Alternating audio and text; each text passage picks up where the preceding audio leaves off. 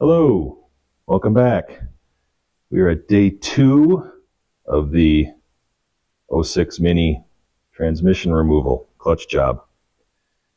So I wanted to take a minute and first of all acknowledge the fact that I spent a long time yesterday with my back toward the camera. I'm going to try not to do that today because, you know, unless you clicked on this link to look at my butt, which if you did, this is not that kind of video. I'm assuming you did not do that. I'm assuming you did that to see how this was done. In any case, going to work on that today. Also,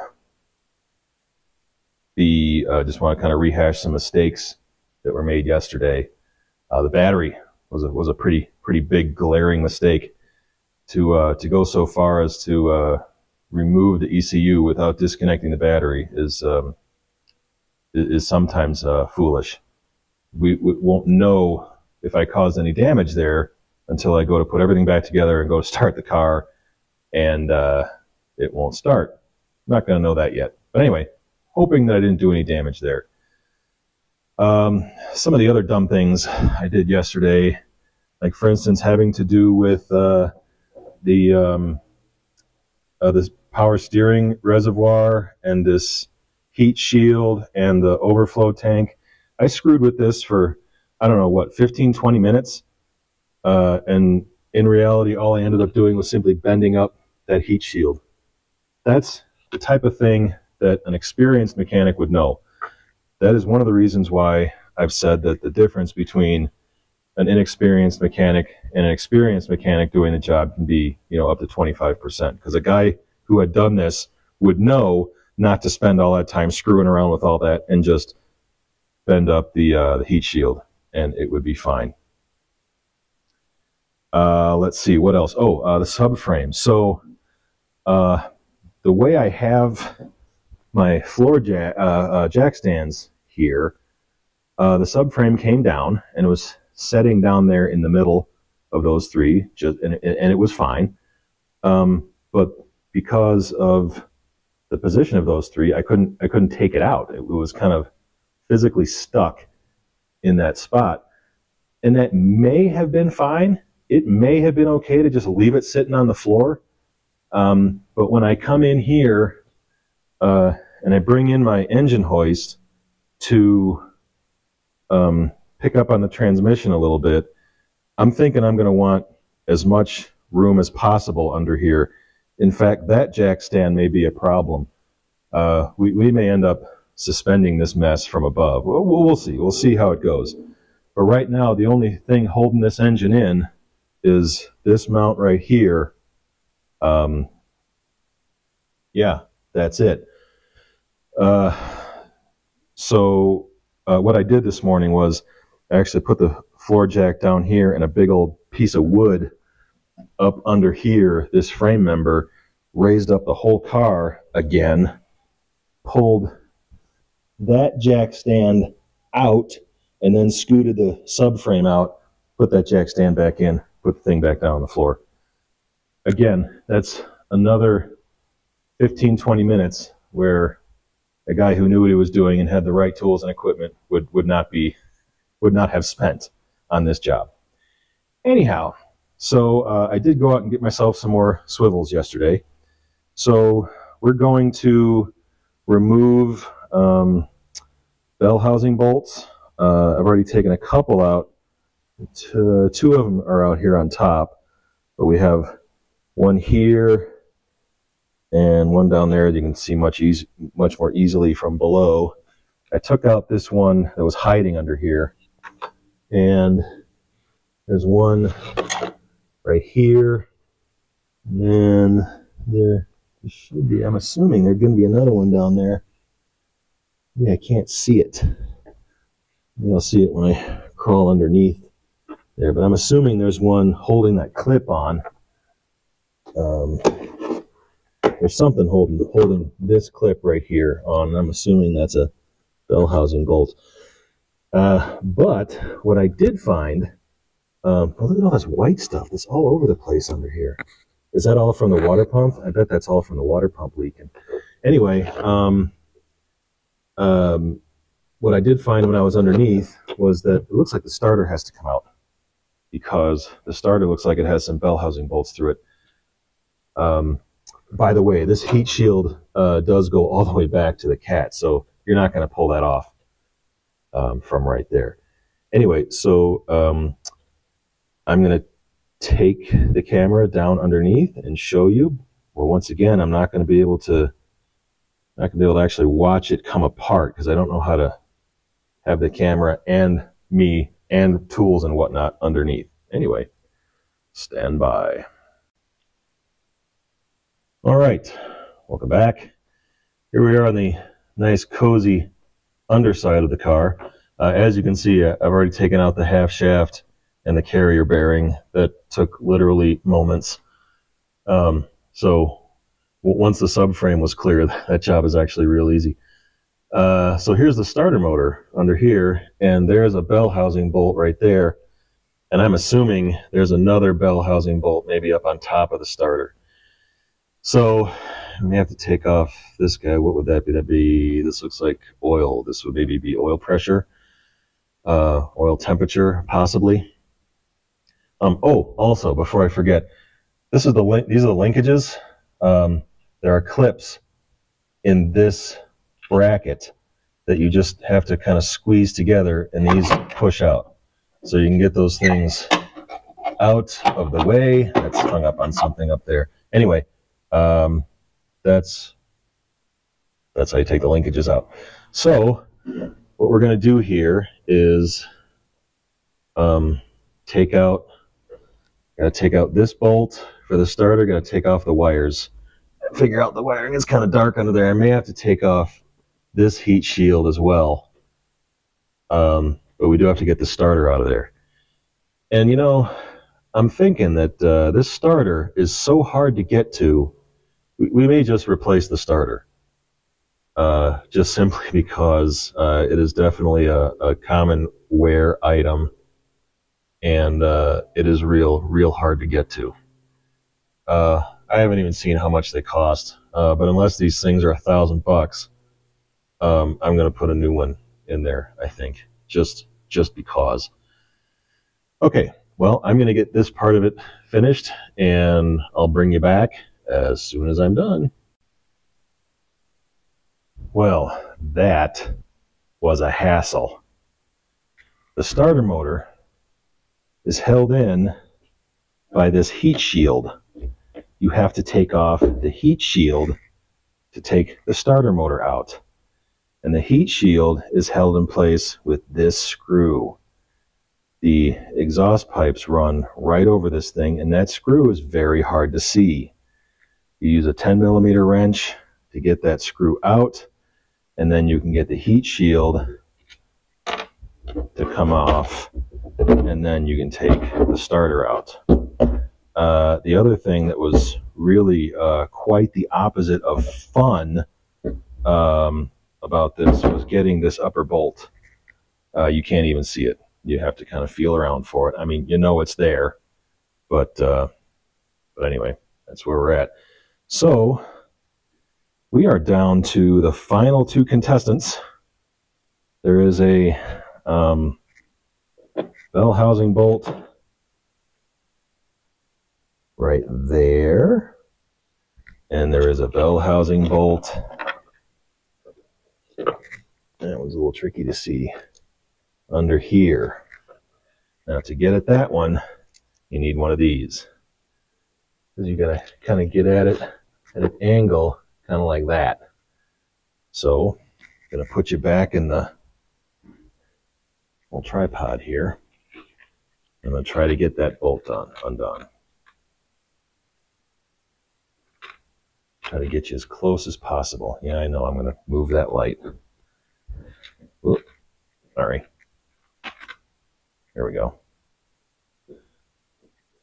Okay. Man, I keep tripping up my own works here. You know, I know there's a lot of options out there for cordless lights and cordless tools. And I mean, they're really neat, but I don't like trying to manage batteries. Batteries die. They need replacement. I don't know. I'm not really sold on the benefits of cordless stuff. I mean, kind of. I'm getting there. I'm getting there. Of course, by the time I do get there, I'll probably be dead. Okay. Let's give it a shot. So, I thought I do. So I'm going to use my ratchet here. I'm going to do this one by hand because I only have 3/8. Only have this socket and 3. Wow, that was loose. Oh, man, that was hardly even tight. Oh my God. There was one of those bell housing bolts down underneath that was so damn tight I needed to bust out the 1/2-inch breaker bar to get it off. Wow, this was amazingly loose.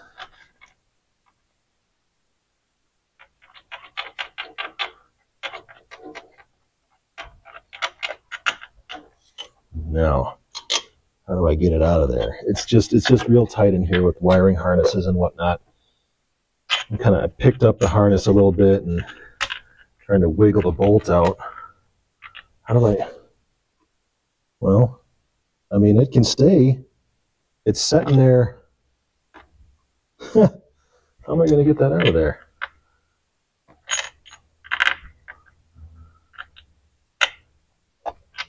Well, you know what? I'm just going to leave it like that. It can stay there. Won't hurt anything. Here, I'll show you.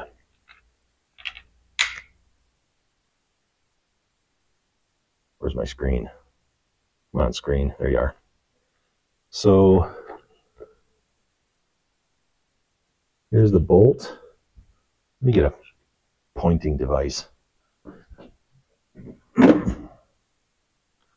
There.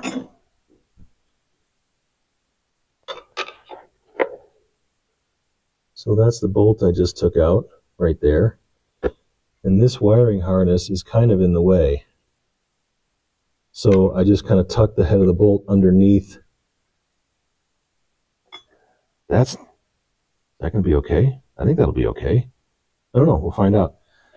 So the only one left, the only bell housing bolt left is that one right there. That's the one we're going to try to do next. But before we do that, better get out the engine hoist. All right, here we go. I've got my air ratchet ready to go.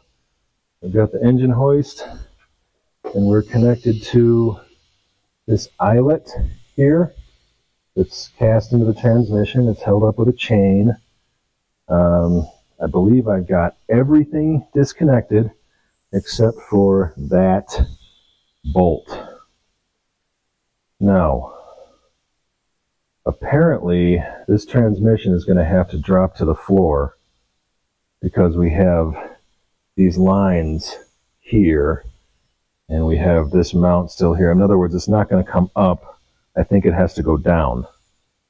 So once it sets on the floor, we can just scoot it along the floor. I don't think this transmission is very heavy, but I don't want to find out the hard way. It's okay. Let's get you all set up here. You can hear my air hissing out of the stupid... I need to replace this air coupling on here. All right, here goes.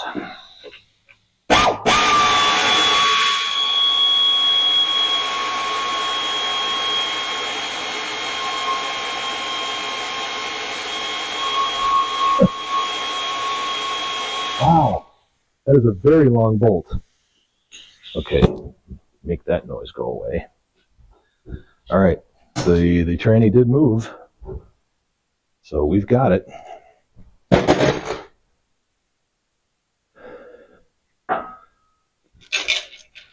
Let's see if pulling up on it a little bit, or letting the weight down a little bit. Well, let me see if, just let me pry on it a little bit between those two sort of mating surfaces. See if I can't get it to come loose. there's already a gap here. Here, I'll show you. Whoop. We're okay. So, can you see that? Oh, can you? There. There's already a gap in the transmission. That gap was created when I took that last bolt out. So, pretty sure that means the transmission's loose. I'm totally free now. I should be able to just drop on the ground.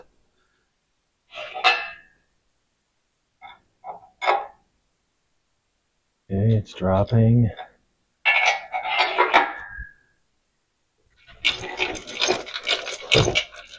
Okay, almost there.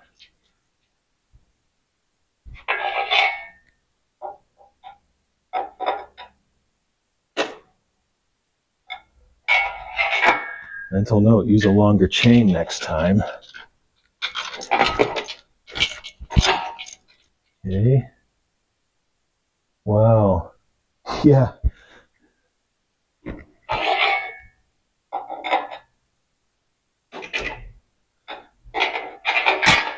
Man, this is a...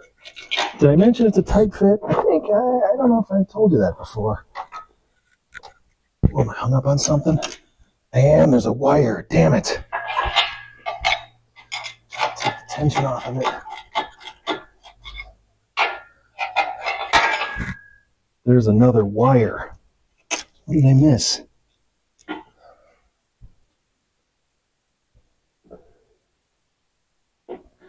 Oh man, I hope I didn't break something. Where's that wire going to? Is that a gear selector?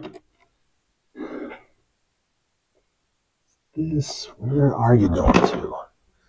Do you know where you're going to? Where is it? There it is. Okay. I'll show you. Well, yeah, I'll show you. This is the wire I forgot. That guy.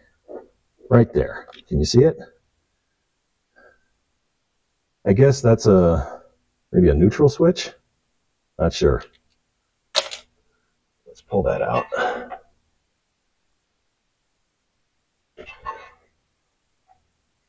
Oh, there's still a lot of tension on it. I gotta put you back here.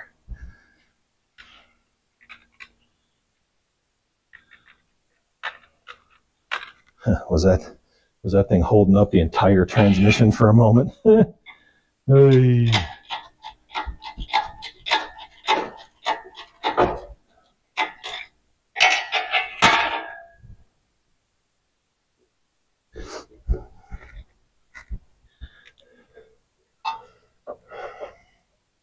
Just pick up on that little clip, pull it out. Okay, that wire's out. Doesn't look like it got damaged. And the wire might have got broken. We'll see, but it's out. It's out now. That was exciting.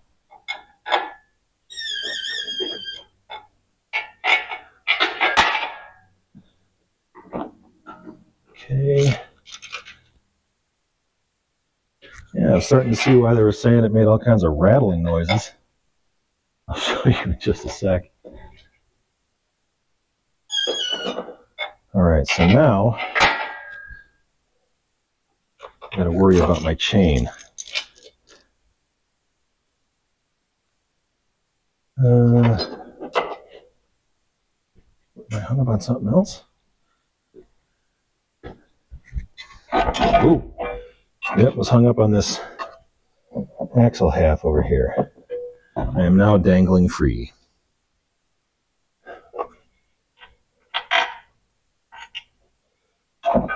Okay. So I now need to put the transmission on blocks because my chain is too short. Let me grab a couple blocks here. And I'll sort of reposition my chain to allow it to just set on the floor.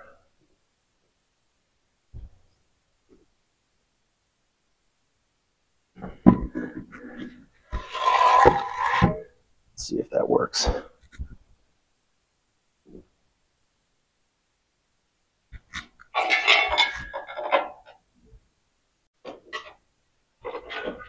There we go. Now I'm going to make my chain a little bit longer. And then we'll slide this transmission out on the floor. And I'll show you what I'm looking at, because wow.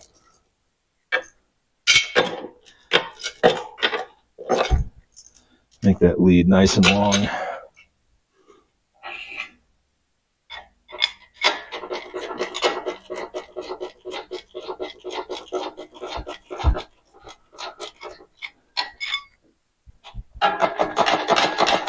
Oh, caught a wire bass.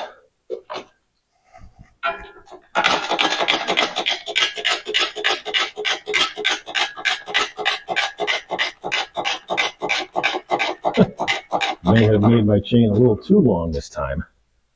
That's all right. We're going to have this get this hoist out of here in just a second.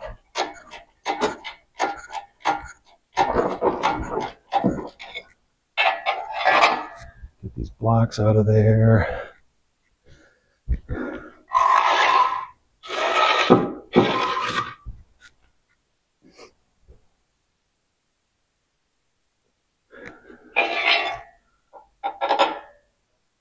Set the tranny on the floor.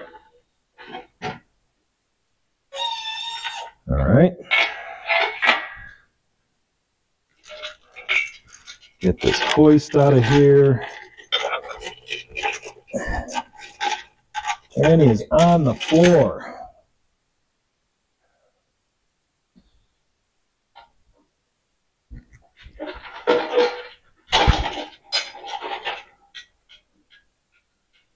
This cord out of the way.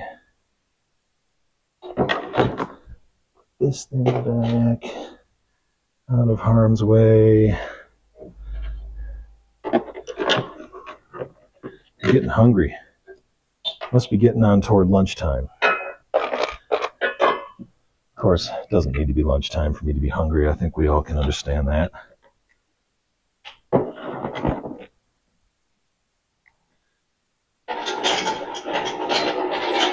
All right, this is cause for celebration.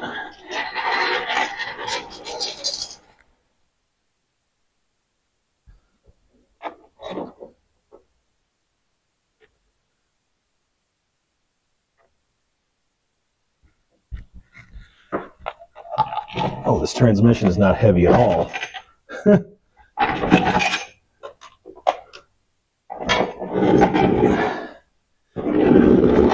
Whoops, leaking oil. Well, that's one way to do an oil change. Wow. All right. Wow. Let me show you this. Yeah, it's pretty obvious.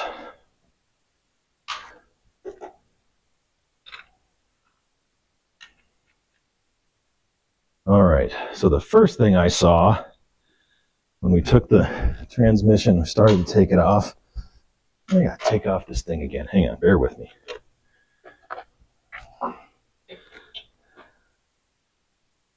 There. Now you can see. Sorry about that. Okay. Look at that, man. All this damage. That's from something just bouncing around. Absolutely bouncing around the clutch cage. All these, oh crap. Drop the camera right in the oil. I understand that's good for lubrication. All of these are stripped. These are the screws that you take the clutch off with, and they're all stripped. That is going to be a nightmare. Here's the... Nope, better get some oil dry here. Look at that. This is why we're here.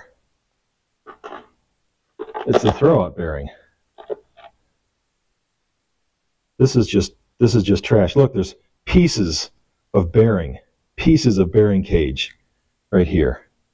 But yeah, well, yeah, I'd say that's done. Good Lord. Well, I'll pull that out a little bit later, but that is obviously the problem.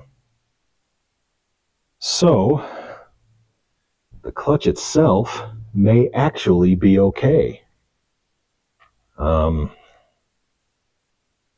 Yeah, and I don't know if there's, can I tell? I don't think I can tell just by looking at it. I don't think so. I can't see in there well enough to tell. Well, the whatever it was banging around really gouged it up here.